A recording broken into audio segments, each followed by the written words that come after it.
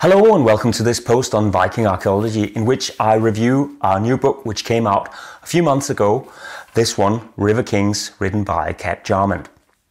This is a book which is really a delight to read, and one which I think many people with an interest in Viking archaeology will enjoy reading. Jarman, who I've met several times at conferences and workshops, describes herself, is described as a bioarchaeologist specializing in the Viking Age, Viking women and Rapa Nui. I didn't find anything about Rapa Nui or Easter Island in this book, so that must wait for another one. But bioarchaeology, the Viking Age and women are definitely three keywords of this book. The text is nuanced and detailed, but not in any way dense. The opinion presented is balanced, and I think when there's two sides to a story, Jarman is more likely to explain why both have a point than to try to sell her preferred point. She also uses herself extensively in the narrative and tells about her own research and uses that as a way to invite the reader in, and I think this works exceptionally well. The starting point of the book is set in Repton in England, where a mass burial from the Viking Age was found in 1982. And Jarman uses this as a cue to tell the dramatic narrative of the Viking Great Army that was active in England in the 860s and 870s. A lot of bioarchaeological work has been done on this assemblage, including osteology, isotopes analysis and ancient DNA analysis. And Jarman has been a key researcher in this research herself. But the point that she picks out from this assemblage is a carnelian bead which was found in or with one of the burials. The bead, coming perhaps from India or Afghanistan, becomes a pointer to the fact that there is a much wider chain of contacts behind the Viking disruptions in England in the middle of the 9th century. And Jarman sets out to discover how close these connections are and how they would have worked. This brings her on in the second chapter to finds of Islamic dirhams and weights that show that the Eastern contacts are in fact a sustained presence in England. And in this way, the many new detector finds also become a part of the narrative.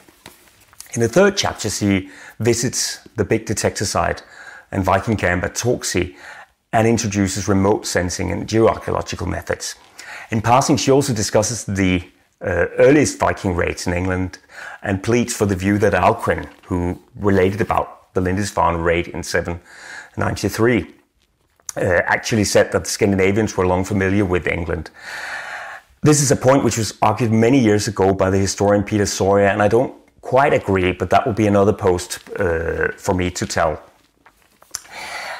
In the next section of the book, she sort of moves on to Scandinavia for chapter 4 to 6.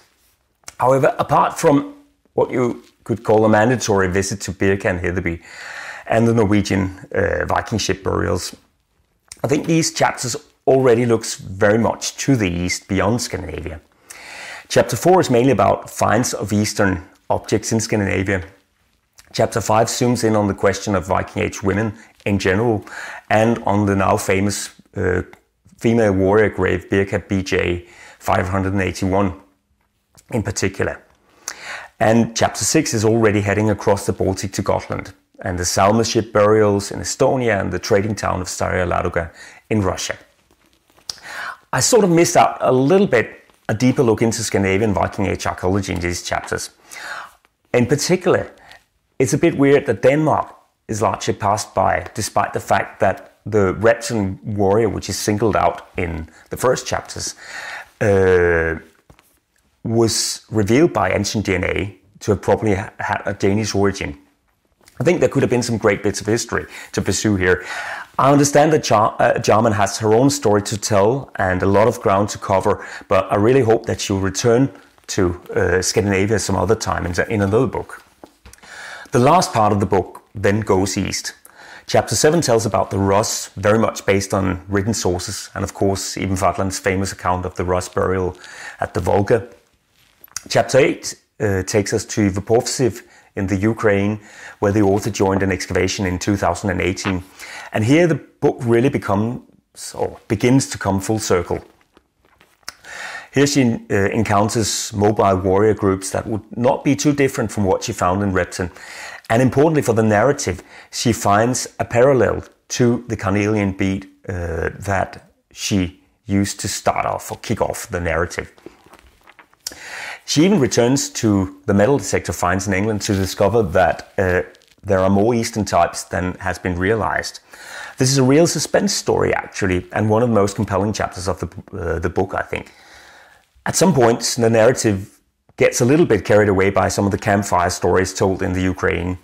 So at one point, for instance, the role of Scandinavian warrior groups in the East are explained with reference to the old truism that Slavic tribes were farmers, not warriors. And this has always been a popular myth with some circles in Eastern Europe, but I don't think it's a very accurate statement, and it's actually sort of contradicted by some of the stories also related in the book. At another point, Jarman celebrates the women buried in Rus double graves, and also the famous story about the Rus queen Olga as examples of women's agency. To me, the graves in question don't suggest loving embraces, as Jarman writes. It looks more to me like the females are being treated as possessions there. And the Olga story is rather one, I think, of a very patriarchal and gender-divided society, which was quite picky about kinship and social hierarchies, sometimes to the extent that they would accept a woman as a custodian of a ruling family if the male head of the family was away or had yet to come of age. I know that's not a very inspirational reading, but I think real history just isn't always inspirational. Chapter 9 arrives at the heart of the Byzantine Empire, the capital Constantinople, today's Istanbul, or Miklagard to the Viking Age Scandinavians. This chapter also digs into the consequences of globalization, or proto-globalization, if you will, of the Viking Age. And Jarman here has saved another original point for this chapter, when she re-examines a recent DNA study and is able to argue that there may have been a very close connection between Viking expeditions in the East and the first arrival of smallpox infections in Northern Europe. In a short epilogue, Jarman puts herself back into the narrative as she goes to Gujarat in India to find where the cornelian beads which started the tale came from and how to make them. As I said in the beginning, this is a great book to read. Every chapter tends to feature a recent discovery or a novel scientific technique woven together into a tapestry with written sources and material culture. This is a very effective way to integrate new archaeoscience into Viking studies, and one of the real strengths of the book is the way it does just that.